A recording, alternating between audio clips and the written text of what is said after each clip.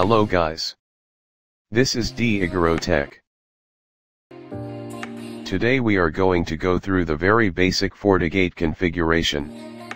We will be using the 200F model, which is the latest release during this time of recording. First thing we have to do is to change the computer IP address. They must be in the same subnet with the FortiGate 200F management port, which is 192.168.1.99. Now, open your web browser and enter the management IP. Log in using the default user account with username admin and no password. In the first boot of the device or after factory reset, you must configure the device password. Enter your desired password. You will have to log in again, enter the username and the new configured password. In this window, you can check the device details, the license, the host name which we are about to change, the device serial number, the firmware version, which this version 6.2.4. Operation mode, date, and time, device uptime and the WAN IP address.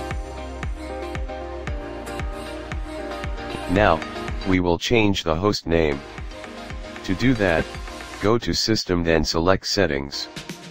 You can input your desired host name or usually the company name. You can also change the time zone from here.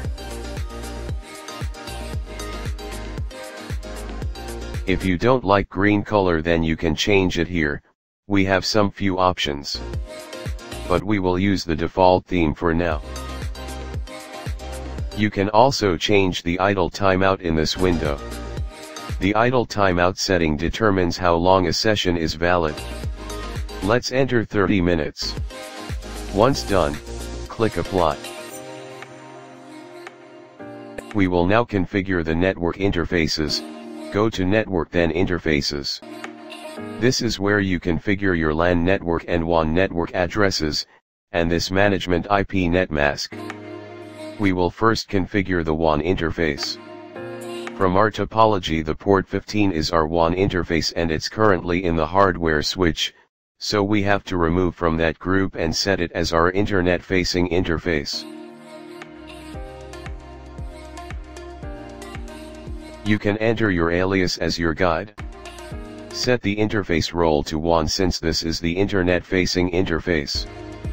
Set the addressing mode to manual and enter IP net mask provided by your ISP.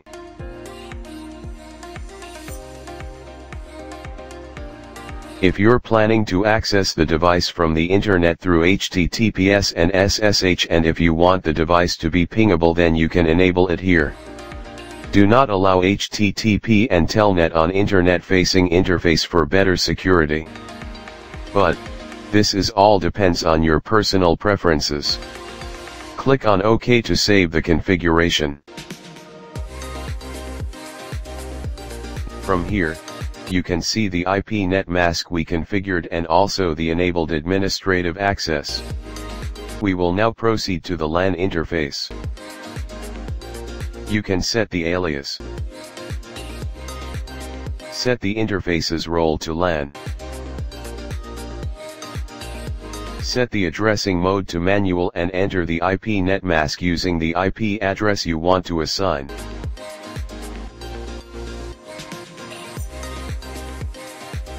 For the administrative access, you can enable HTTPS access. SSH for secured remote connection. You may enable ping for testing and troubleshooting purposes.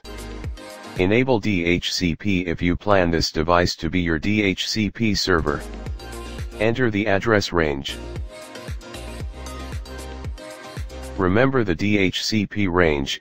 You may want to avoid all of the IP addresses between 10.1.1.100 to 10.1.1.254 when you're assigning static IP addresses.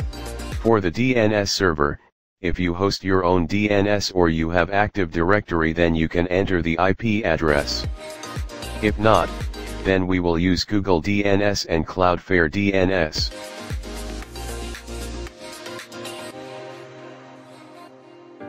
You may want to enable device detection. It is intended for devices directly connected to your LAN ports. This is very useful for troubleshooting. Click on OK to save your configuration. Let's now configure the static route. Go to Network and select Static Route. We need to create new route to allow the FortiGate to reach the Internet. Choose subnet and leave it to 8 zeros. 8 zeros means you can access anything or all. Set the gateway IP to the IP provided by your ISP. In my case, it's the ISP router 192.168.0.2. Select the interface using the internet-facing interface. We will leave the administrative distance as default. Click on OK to save the configuration. From here, we can see the new configured route. Let's now configure the policy. Go to Policy and Objects and select IPv4 policy. This FortiGate 200F don't have any pre-configured policy. We will create a new policy which is all-to-all. It means, internal network can access everything and can use any protocols at any time. No schedule, no filtering and no restrictions. To do this, click on Create New. Let us give a name of LAN to all. Incoming interface is the LAN or internal network. Outgoing interface is our internet-facing interface. For the source we will add new address using the internal subnet. Name it as local LAN. Enter the internal LAN IP net mask.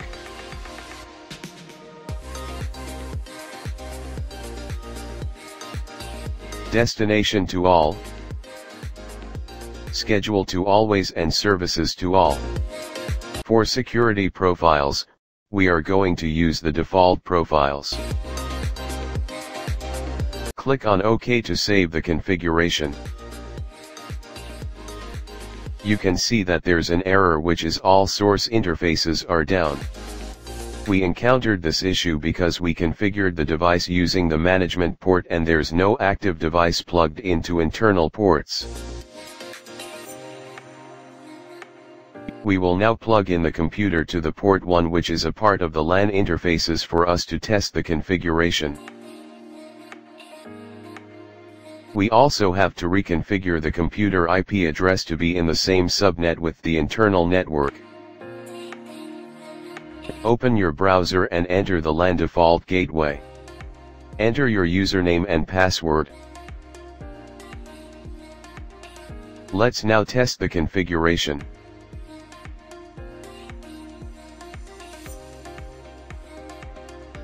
Hey, what happened? I will explain one thing. If the FortiGate device is not yet activated or the license has been expired, then you are not able to access the internet if the web filtering is enabled. We enabled the web filtering earlier during the configuration. I did it on purpose just for additional review. This was our configuration earlier.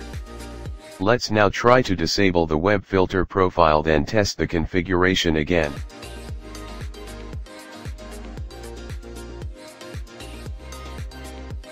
Now, it's working. We can now reach google.com and fortinet.com. You can see the traffic going out to the internet. If you want to monitor the traffic for this policy, then you can go to FortiView. In this window you can check the source IP or device, destination IP, or country, websites, etc. The other way is going to log and report and select forward traffic. You can click on any log you want to view and you can see all the details on the right.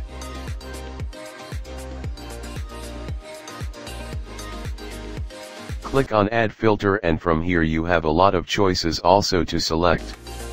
You can choose source IP or device, destination, users, by policy, etc.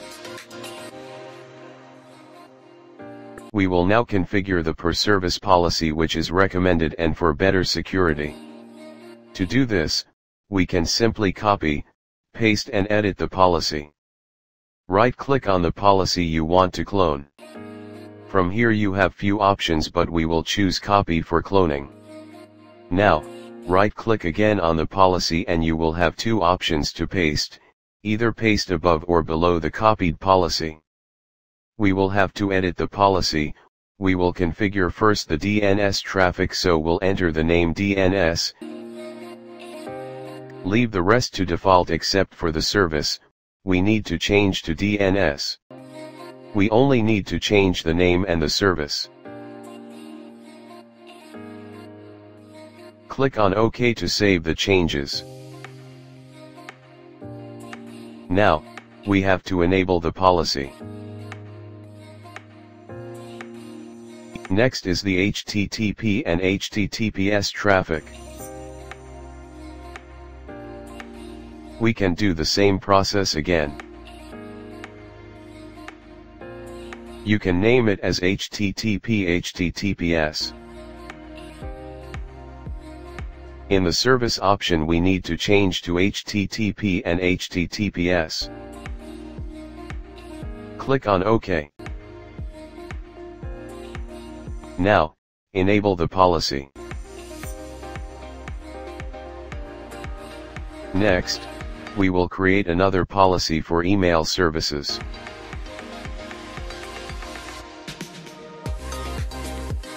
Name it as mail. And for the service we will add the service group email access. All of the email services are in this group.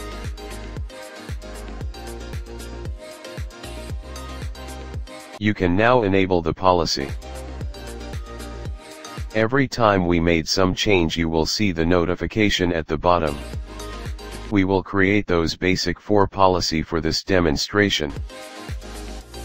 For the policy, the rule is top comes first, so first traffic would hit the DNS, then HTTP HTTPS going down to the bottom. You can create more policies, then watch out for the LAN to all policy. If the traffic is not hitting that policy, then you can disable it. Maybe few months depending on the size of the company. Let's do a quick test for google.com and fortinet.com. Great. It's working. Next is we're going to check the very basic security profiles since we just used the default profile earlier. Go to Security Profile. First, is Antivirus. You can select the default profile and edit it based on your preference.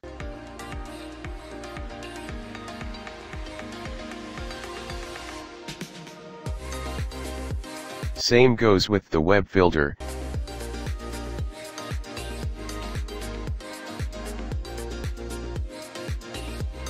You can block those adult contents.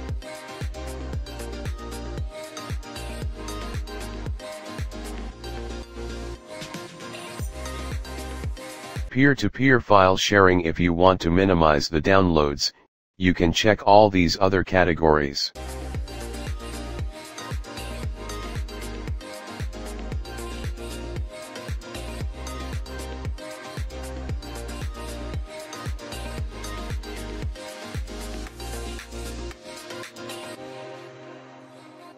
You can edit your DNS profile if you want.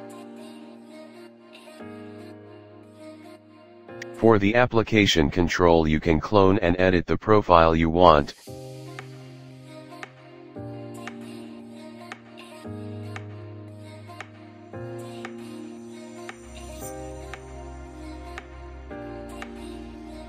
You can block games category. Even the social media.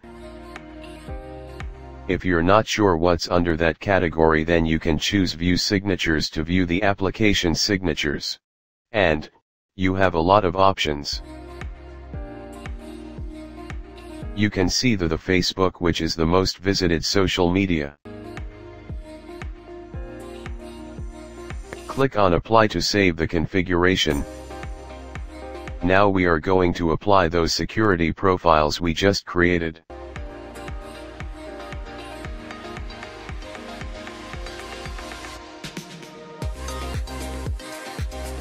We will apply the new created profile, enable DNS since this is for the DNS traffic, and we can disable the application control.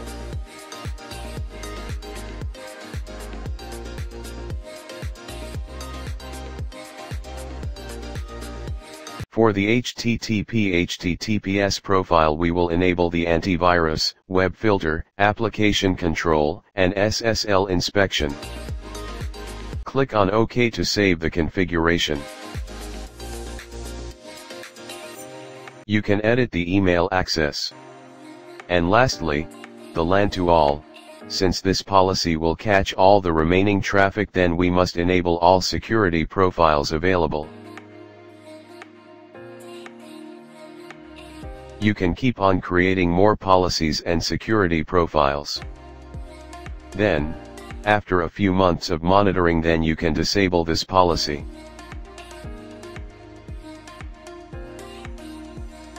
This depends on the size of the organization. The bigger the more challenging, the smaller the easier.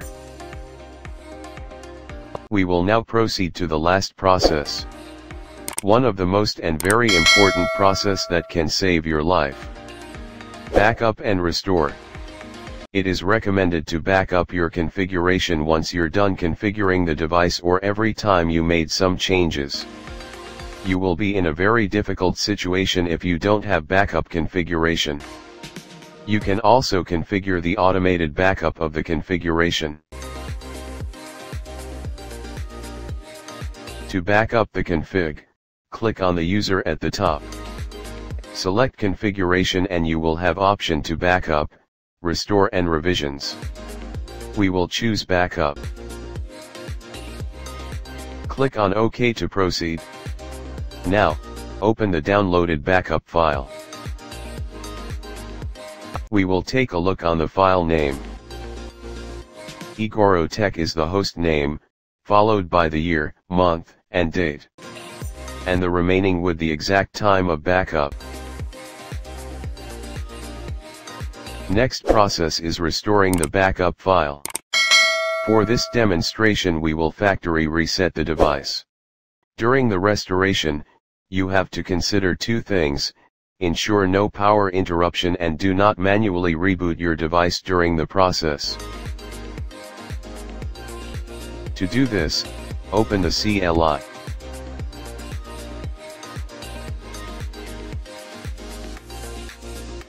Run the command exe factory reset. You will be asked if you want to continue. Type Y to proceed. The factory reset takes time, but for this FortiGate 200F, I'm really surprised by the process. After reset, you need to log in again using the default IP address. Enter the default username with no password, then create new password for your account.